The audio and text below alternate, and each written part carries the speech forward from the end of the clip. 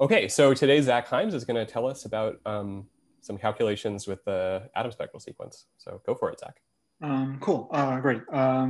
It's great to be talking to you all today. So today I want to tell you about how to compute some stable homotopy groups of spheres using the May spectral sequence. And just I'm going to focus on the two component of these homotopy groups. So throughout this talk, I'm just going to assume that P is 2, but there's obviously a similar story for when P is an odd prime.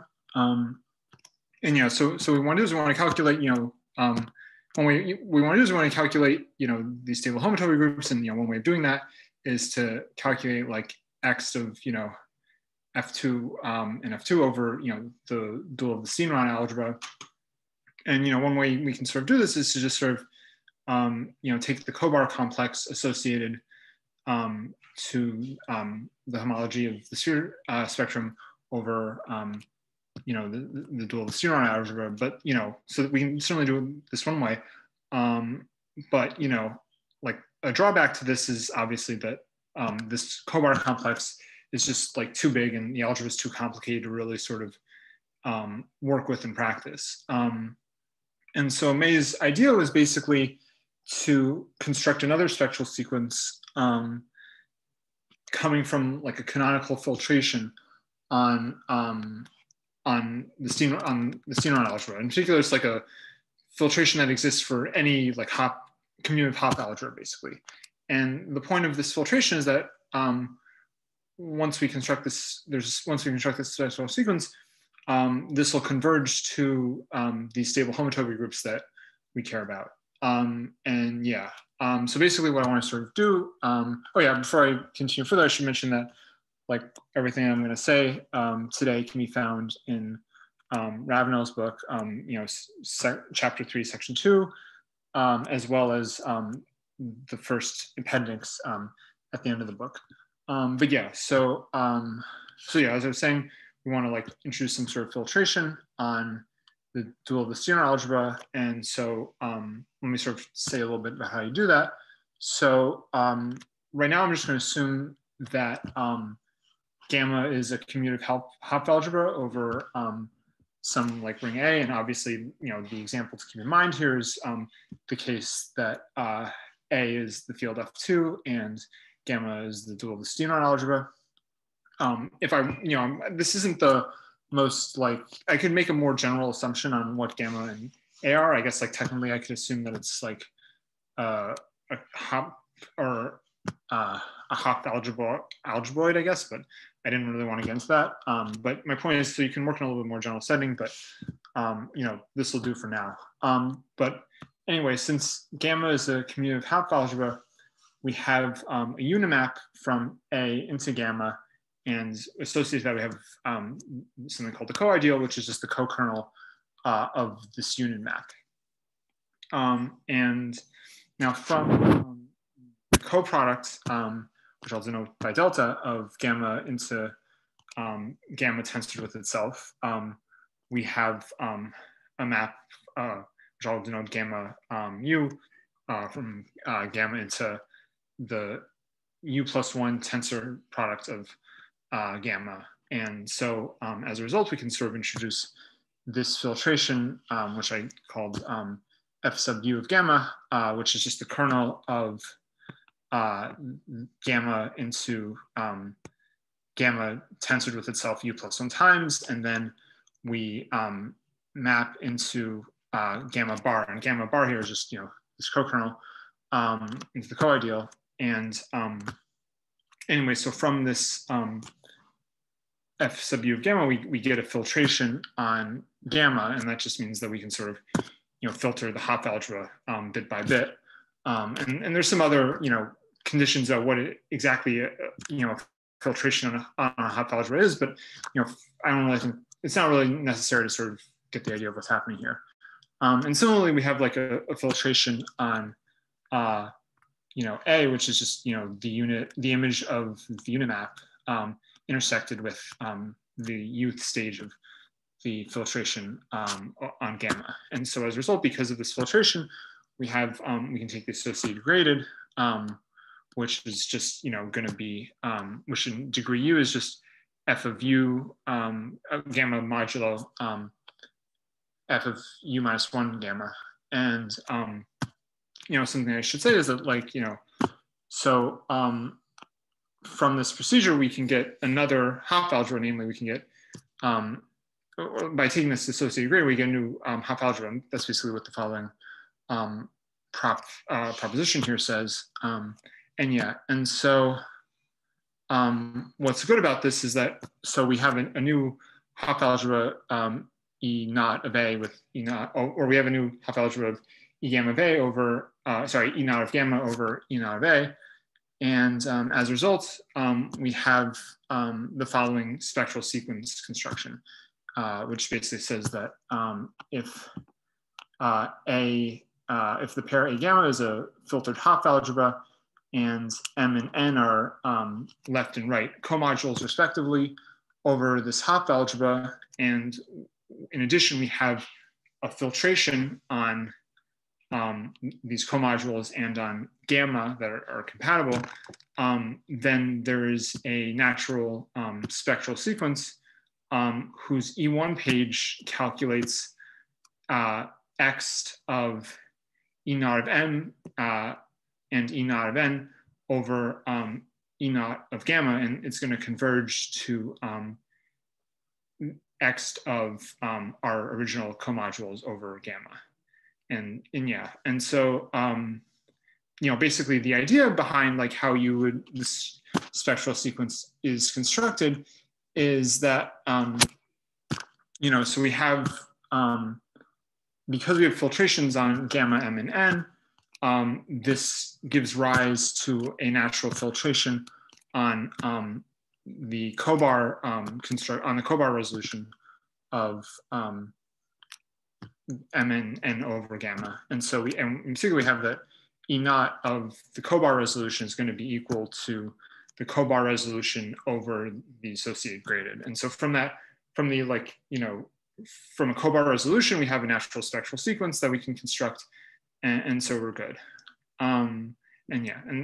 So now I sort of want to tell you how we can sort of specialize what I just told you about to the case that we're working with the Steenrod algebras, or the dual of the Steenrod algebras. So, right now, our Hopf algebra is going to be the dual of the Steenrod algebra, which is just a polynomial ring in infinitely many generators, where I'll denote each generator by psi to the k, where the degree of psi to the k is 2 to the k minus 1, and just for notational convenience, I'll use psi naught to denote the element 1 of degree 0.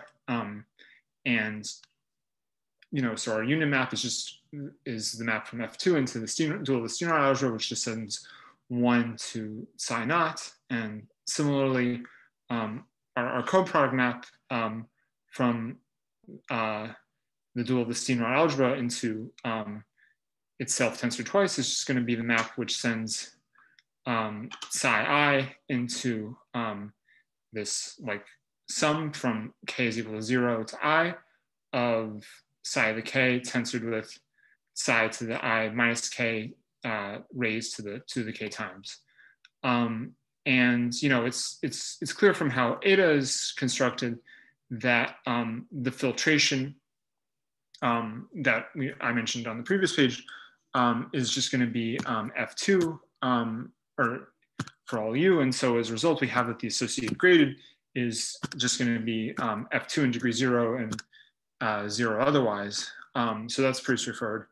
But it's a theorem, probably a somewhat difficult theorem due to Peter May from his thesis, which says that the associated graded of the Steenrod algebra associated with this filtration is just going to be an exterior algebra over infinitely many generators, which I'll call, which I'm labeling by psi I j, and the way to sort of, and so this, I have to tell you what the coproduct map is, and the coproduct map is just going to be you sum from k is equal to 0 so k is equal to I from psi k comma j, tensored with psi of I minus k comma j plus k. And I guess the other important things about this algebra are that psi of 0j is going to be equal to 1 for all j, and psi I comma j is associated to the projection of psi I raised to the power to the j. And so so from this, like, we have a decent description of what this associated graded is, and now I want to consider the spectral sequence associated to this associated graded. Can I say something real quick? Yeah, sure. So I don't think that these CIJs are primitive in general because of this this formula, but maybe unless you mean something different than I think you mean. But usually when people talk about something in a coalgebra being primitive, they mean that the coproduct of x is x tensor 1 plus 1 tensor x. Okay. But I think that what's true is that if you dualize and go back to the associated graded of the actual Steenrod algebra, then that's primitively generated or something. Anyway. Okay. Yeah, I was kind of confused about that because, like, I don't know, like at some point, like Ravenel was talking about like some like Lie algebra thing, and yes. he was claiming that these like CIJ were like primitive, and I thought that was like. I think I was looking at this exact sentence like the other day, and I was like, I couldn't understand what he meant by it. Okay. But yeah, I mean, yeah.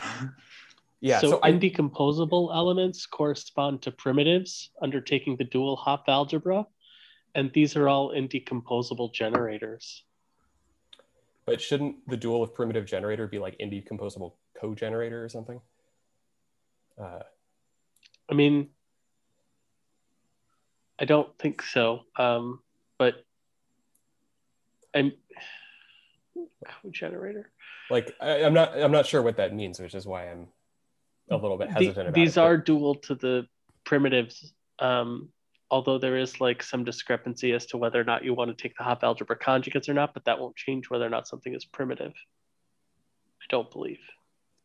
Right. So what I'm trying to say is that if the dual of this object is primitively generated, then the dual statement to that should be that E0 A lower star is like indecomposably generated is not an interesting property. That's an excellent point. But like there should be some dual statement which has something to do with the coproduct as well as the product. Yeah, maybe we'll figure it out later. Yeah. Sorry. Anyway, sorry to interrupt. Yeah, no, it's fine. I mean, like, you understand this better than I do. So, but yeah, I mean, I wasn't sure if I should include it or not, but I felt like concerned that I thought it was important. So, but it's better to be right, I guess. We could talk about it more afterwards, I guess. Yeah, that's fine. But yeah. Anyway, yeah. So as I was saying, like, we want to calculate, this like x over this associated graded, and one thing that's kind of nice is we have a statement about how to take x over an exterior algebra, and that's just sort of what this following lemma here says, and says that if we have if we're working over with a Hopf algebra over a field, and in particular our Hopf algebra gamma is graded commutative in a finite type over K, and it's also an exterior algebra on primitive generators in infinite linear variables, then you're going to have that x of gamma, x sub gamma of over K comma K is going to just be a polynomial algebra on infinitely many generators, and where the yi is just going to be sort of represented by elements in your cobar complex. And so from this lemma, we have this spectral sequence to May, which whose E1 page is going to be a tri-graded thing over the associated graded of the dual of the Steenrod algebra. And so it's just going be this polynomial algebra over h sub I comma j, where I is going to be positive and j is greater than or equal to 0. And this spectral sequence is going to converge to x of the dual of the Steenrod algebra. And the D1 differential has a very explicit formula. It's just given by taking the sum from k is equal to 1 to I plus 1 of hk comma j times h sub I minus k comma k plus j.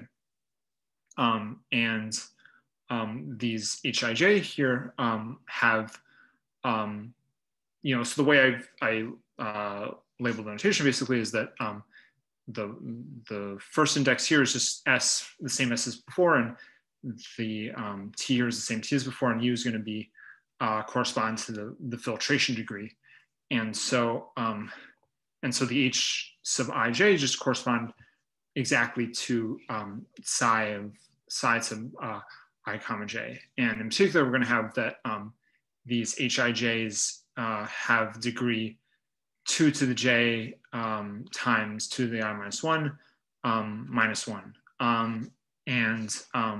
So this is still like obviously like a big kind of gadget, because now we have 3 gratings to like keep track of, for example, but it'll make things like a little bit easier, at least I hope it will. So now I want to like tell you a little bit about. I think I think E0 A star has to have somehow a simpler coproduct. Like you've quotiented even you've taken the. Sorry, I'm struggling for how to word this, but somehow you want the coproduct in that you just wrote down to show up as the D1 differential, right? This rather than as something that you use to calculate the E1 page. Does that make sense? I mean, the way, I think I know what you mean. Maybe like what I should say is maybe I guess like, I don't know if this answers your question, but like maybe at first it looks kind of different from the coproduct formula up here, because you're summing from k is equal to 0 to k is equal to I, whereas here you're starting from k is equal to 1 to I minus 1. Is that maybe the issue? Well, it seems like to calculate this x over E0 A star, to calculate your E1 page, you need the Cij's to be primitive. Oh, I see. Okay. Right, to apply this lemma that you just said. And then, so you're somehow picking out the primitive part in your coproduct formula, and then the rest of it is showing up as the D1 differential. Okay. I don't entirely understand how that works, but. Yeah, I don't either, to be honest. Okay. I mean, like my intuition is that you're sort of doing a different, this formula is like a little bit different because we want to kill off like stuff like H0J and basically like that's why you want to ignore indices of like k is equal to 0 and k is equal to I. Okay. And that's sort of, I mean, that's where I think that's what makes it sort of compatible with there's this where k is equal to 0 or the last thing is equal to 0. Isn't that when one of the indexes is 0, so you just end up getting 1?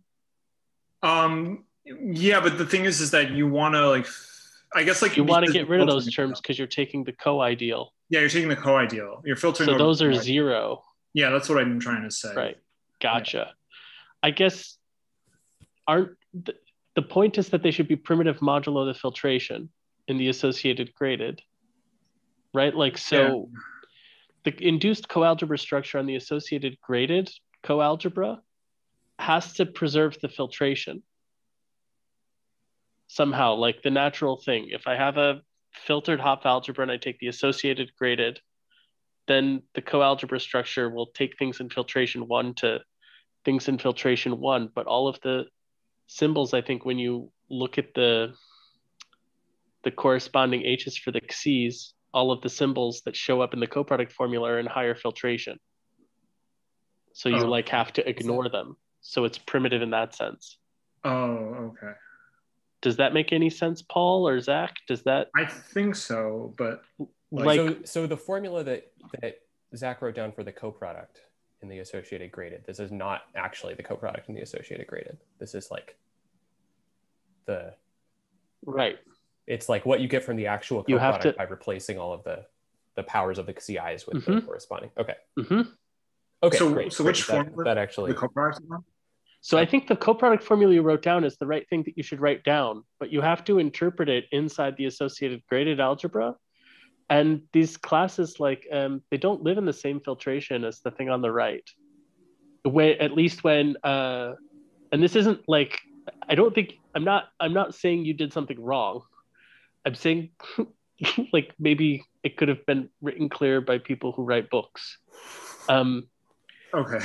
Yeah, I was very confused by this. I don't know. I'm sorry. I don't think you have anything to apologize for. But just like, right, you've written down this filtration degree of certain classes. And I think if you look at what filtration the HIJs are supposed to live in, you'll notice that the coproduct you wrote down like increases the filtration. And so whenever I see. Yeah. it goes out of the filtration, you just have to force those things to be zero brutally, because that's what ends up happening on the associated graded. Oh, okay. And this is why the coproduct ends up giving you the differential in the Maze spectral sequences, because it's fucking with the filtration. Oh. It's relating different layers of the filtration. And that's like mystically by definition what filtrations are supposed to do.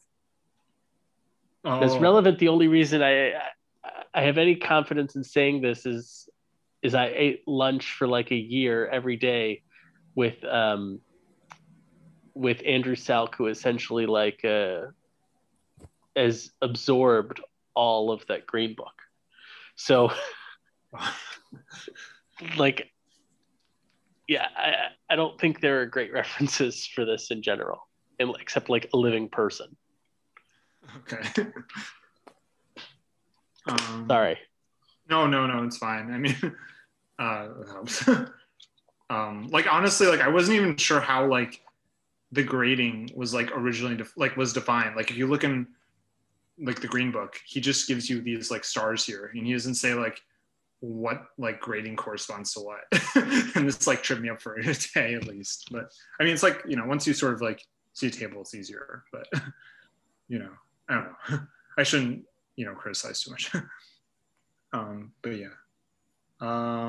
So yeah, maybe I should continue. So so we have this like spectral sequence, and now like we can sort of try to do some basic computations. So so here we have like a following like lemma, which just says that in the range that t minus s is less than or equal to 13, the E2 term of the Maze spectral sequence has the following generators: Hj, which is just going to be set to be H1 comma j, and it's going to have degree to the j minus 1. So j here can go from, I guess, like 0 to 3. And then we have b I comma j, which is just set to be equal to h I comma j squared. And I guess I plus j have to be at most like 4. And then we have this other class, x7, which is just h20 times h21 plus h11 h30, and this just has degree 7. And then we have like the following relations here that you can see right here. And like maybe, so maybe I should say like a little bit about, like this one was actually like fun to do. I'm not gonna like, you know, go through every step, but I'm just sort of wrote everything down so you could like, you know, convince yourself that the algebra is like pretty straightforward. Like it felt like doing like a Sudoku puzzle, like a kind of easy one. But yeah, so like relation 1, for example, just follows from the definition of the D1 differential, because we're summing over, you know, k is equal to 1 to I minus 1. So this is going to be like an empty sum. And then 2 just follows from the differential just being a derivation. And then like 3 just follows from like plugging in stuff and just seeing what happens. And you know, something that, and yeah, like for the relations, you sort of, you just sort of show that like various things are like co-boundaries, I guess, of like other elements from coming from the E1 page. And you can sort of see that calculation right here. And like maybe something, so it's pretty like, it's pretty like easy to calculate, I guess, is like the moral of this lemma. And it's like pretty like fun if you feel like doing it.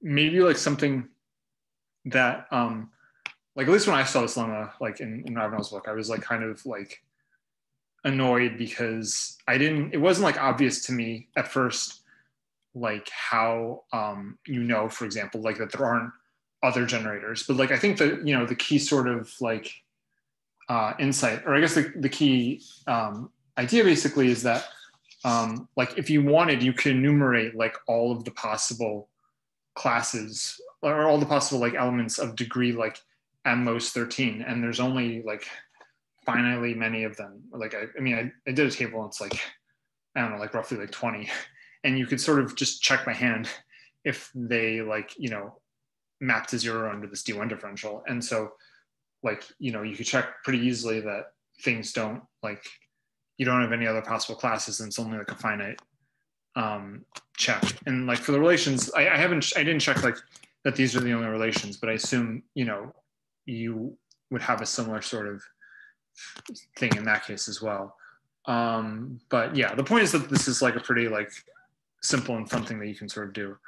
I was like reading like an article by Tangora in the 70s where he was like introducing like the May spectral sequence, and he said that like, you know, like with 2 hours time you could sort of do calculations like this and calculate up to like the range T minus S is less than like 40 in like under an hour, in like less than 2 hours or something. So the point is that you can sort of play these like algebra tricks and go pretty far, or kind of not that far, but you can go a little bit decently far just with simple algebra. But yeah, so like from this lemma, we have this, like, we have the following picture of what, this is sort of like a rough sketch of what the E2 page looks like on the associated graded. You know, basically the dots here just sort of correspond to like additive generators. So, you know, represents like the HJs and the B IJs, for example. And then arrows pointing up just mean that you can multiply by powers of H10, and you're still going to be like linearly independent. And then similarly, you have a diagonal arrow, which just means that you can multiply by the class H11, and you're still going to have more stuff. And then there's this like line of slope 1/3, and that just corresponds to multiplication by the class H12.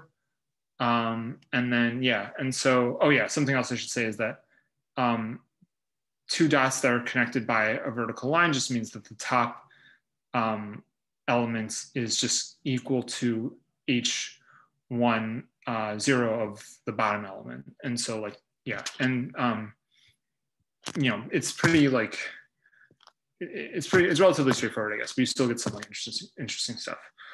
And then, yeah, and so, yeah, so that's roughly what the E2 page looks like. And then we have like one more lemma to sort of say what happens for calculating like the infinity page. And basically what we have is like in the range T minus S is less than 13, we have like the following additional relations. And that's, you know, given right here, and there's basically 5 of them. I didn't want to go through the proof just because, like, I mean, basically the idea behind how you would prove this lemma is you want to sort of work, like, we don't know what like May doesn't tell you what explicitly his differential, like his higher differentials are for his spectral sequence, but because everything sort of corresponds to elements in the cobar complex, we can sort of pass the cobar complex and use the differentials associated to that cochain complex and work there. And so, And yeah, that's basically what I tried to write here. Maybe something else I should, yeah. And so, yeah, I wasn't really, to be honest, I wasn't really sure how to like prove, I couldn't go through like I didn't know how to like go through the details to like check the details of how you'd show these generators, because I wasn't really sure how like the D4 differential is on like B2 squared. But I think it's like pretty straightforward if you know how to work with the cobar resolution. And yeah. So yeah, you can, so you then can like write down cobar representatives for these things, which is gets, I think, more and more difficult as you go further into the spectral sequence. And there are some other tricks you can use, like this D4, I think you can get from an algebraic Steenrod operation. And so somehow it follows from the D2 on B2 zero that you have this D4 on B2 zero squared. And there's also some like Massey product descriptions for some of these things, which you can use to get differentials. But like, do you know how the D2 differential, like, so like how do you get like a representative for like the D2 differential? I mean, you know what it is in the associated graded. So you take your thing in the associated graded, you lift it to something that's actually in the cobar complex, and then you calculate the differential on that. And that's going to have, you need to add some correction terms to that, which live in sort of higher filtration to cancel out the other stuff that you get. I can be more specific than this if you want, but that's basically, this is pretty hard to talk about. Yeah, maybe like at the end. Or... Yeah, sure. Yeah, I wasn't, because like Ravenel's proof like really confused me. Yeah. I just like, I don't know, like it didn't make, it was just like, here are these representatives and like in the cobar complex. And I didn't understand how you would like connect the two, if that makes sense. Yeah, well, maybe we should talk about it afterwards. Yeah. I mean, there's only like one page left, so it's not bad. Sure. Yeah. So after this like lemma, you can like calculate stuff pretty easily. And this is just like a picture of what X of, over the dual Steenrod algebra is in the same range as before. And you have like these relations. And yeah, so like it's not, I mean, I labeled like some of the classes, but it's not everything obviously. So we have a concrete description of like X in this case. And now we just sort of want to, give a description of the two component here. And you just need the following lemma here, which just says that if we have like a permanent cycle in X, and it's like represented by like some class alpha in like the stable homotopy groups, then H naught times X is just going to be a permanent cycle represented by like 2 times alpha or whatever. And so I guess like what this is saying is just that in this case H naught of X is just going to correspond to like, given like a class like H2 here, H2 times H naught is going to be this class where my arrow is. And so the point is that this corresponds to multiplication by 2 times alpha. And so because we have like 3 dots here, H2 is going to have like torsion, or it's going to have like, when you raise it to like the 2 to the 3rd power, you wind up with 0. And so from this, we can tell, for example, that the like 2 component in the 3rd stable homotopy group of the series is going to be Z mod 8. And similarly, like we have a description for all the other homotopy groups. And this just corresponds to how many times you can go vertically up along like this chart for each degree. So you have in degree 0, you can keep going infinitely many times because you have, H0 to the K just, doesn't have any, it's always linearly independent and stuff. And so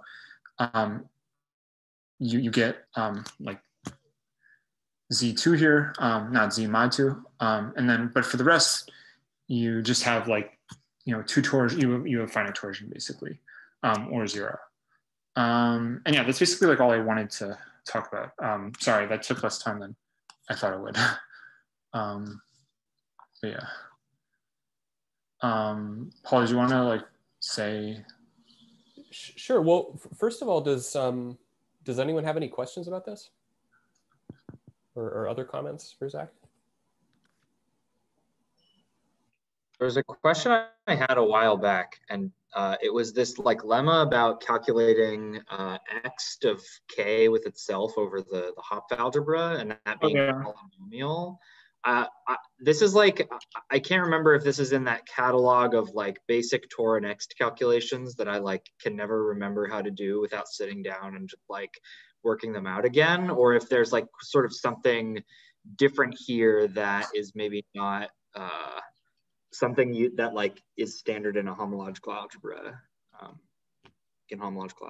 So I think it's a standard thing, because I remember like sitting in on like some like talk by a homotopy theorist, and he just like mentioned it as like, you know, a thing that I don't know. I don't remember like why. I mean, I don't know. I mean, it's like, I think it's like a 1 or 2 line proof that uses basic combinatorial algebra.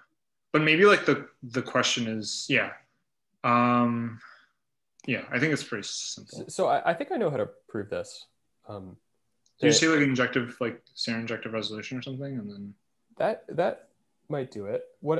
I mean, so if you think about this is like X of comodules, but if you think about X of modules of the base field to itself over an exterior algebra, then that also is a polynomial algebra, and it's basically, you can break the exterior algebra up into like a tensor product of a bunch of singly generated exterior algebras, and then for each of those you can write down a very simple resolution of the field. And then if you're working with a Hopf algebra, which looks like this, then this X of comodules is dual to an X of modules, and the dual Hopf algebra has the same property. It's also exterior on primitive generators. Okay, so you can just dualize. Okay, yeah. Right. Yeah. Perfect. Yeah. Yes. Yeah. Always the causal resolution. So they may also proved. Well, sorry, I'm getting us off topic. Does anyone have other questions?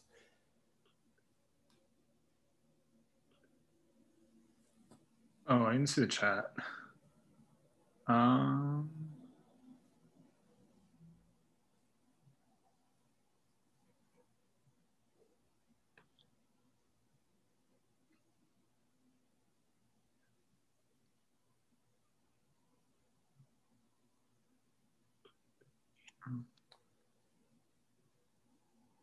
Near the end, you had like a Z mod 8 in one of the stems. Oh yeah, that's just this thing here. And maybe we've said something about this before, but how do you distinguish that from a Z mod 2 cubed? I think it's just because of this lemma. Like you can multiply by 2. Like your initial class is like H2. It's generated by like H2, I think. And then you multiply by 2. Oh, I see what you mean.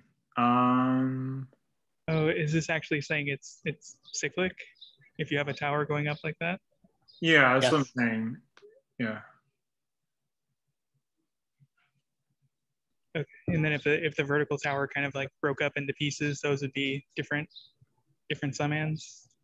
Yeah, this is just like additively, like this is a vector space, like describing what's going on. So it's not like, I mean, maybe this isn't like I guess like what I'm saying is like, I've given you like an additive description of the stable homotopy group. So I haven't told you, I mean, I guess like, you know, the relations here give you like what the ring structure is like, but I'm not saying that like, I'm just saying like when you add stuff, like the vertical line tells you like what the 2 torsion is, if that makes sense.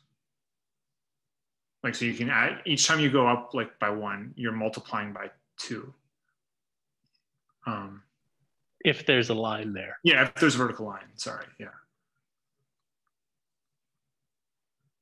Do you know why this lemma is true? Not off the top of my head. Does anyone else? I don't know. Sorry, what exactly is the lemma again? So the lemma is that H0 detects multiplication by 2. Oh, it's dual to square 1, and square 1 is the Bockstein. Okay. Oh. And square 1, you can just, so if you trace everything back through the definition, C1 is is the H0 class, is the thing that converges. It's the dual of H0 or whatever. And C1 is sort of the homology Bach-Steen. And if you unwind what the Bach-Steen is doing, it is exactly detecting multiplication by 2.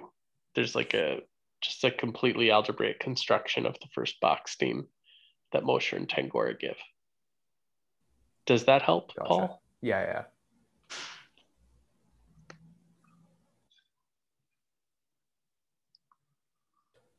Maybe another comment that we could make is that, so last week, Jacob showed us a spectral sequence that computes the homotopy groups at KO, and some of the stuff here also appears in KO. So the map from the sphere to KO is an injection on the 0, 1, and 2 stems, which is kind of interesting.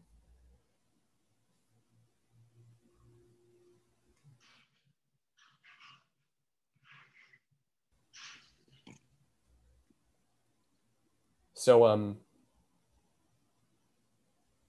okay, so if there are no further questions, we should thank Zach. So thanks a lot. I'm gonna stop the recording.